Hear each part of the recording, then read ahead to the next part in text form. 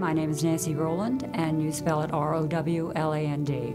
And I spell Nancy the old-fashioned way, N-A-N-C-Y.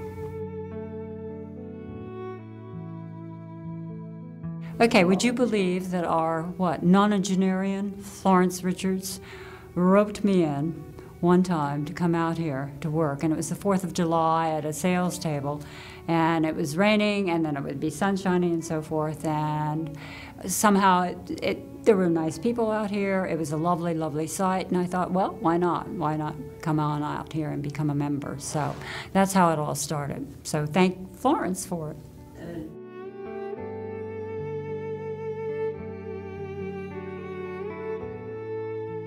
Well, I guess it's because I'm sort of a big mouth, and the more noise I made, the more people thought I knew what I was talking about and so forth. So that's how I got further into the thing and so forth.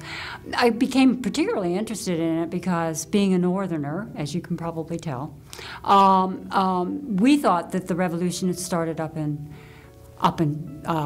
New England. And the more I got into Patrick Henry and so forth, I realized that probably he was more responsible for the Revolutionary War to come to fruition than anybody up there, because with his tax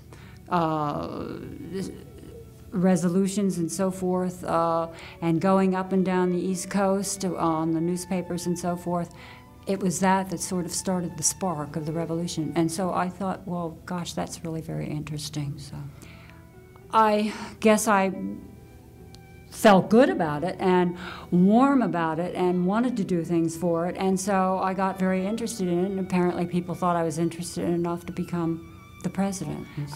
We didn't have much to do with that. The blacksmith shop was there, was built, and there it was. And we decided, wouldn't it be great if some of our male docents or male family members could become blacksmiths and do that for us. So my husband was forced into it. As I said, I mean, I think you would make a wonderful blacksmith. And then there were 2 other people who went down to the John Campbell School in North Carolina, and they learned in a weekend enough blacksmithing that they can come back now and give absolutely wonderful exhibitions for school children and also for the adults. And I must say, it's one of the most popular attractions on the Living History Tour. People are really fascinated with that sort of stuff. The Memorial Garden. There are so many women in the past who have done so much for the auxiliary, and we thought it would be a nice thing to honor them. And so we had to take the idea for a memorial garden to the Building and Grounds Committee, but apparently they approved it and they feel it's a great idea too. So we're going to have a memorial garden now that will honor those people in the foundation and also our people in the auxiliary, with perhaps a flower, a favorite flower that they wanted to grow, or a shrub or a tree, with a little bit of sign saying thank you for all that you have done in the past.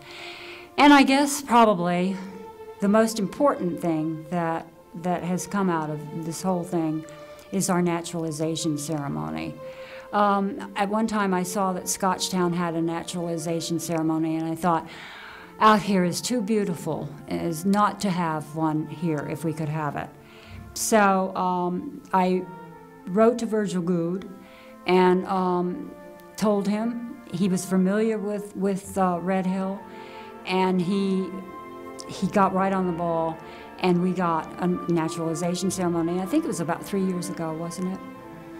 Right. And it's a booming success, and I think it's going to be a perennial thing, and it's just a beautiful, moving ceremony that these immigrants come out here and become citizens in Patrick Henry's last residence.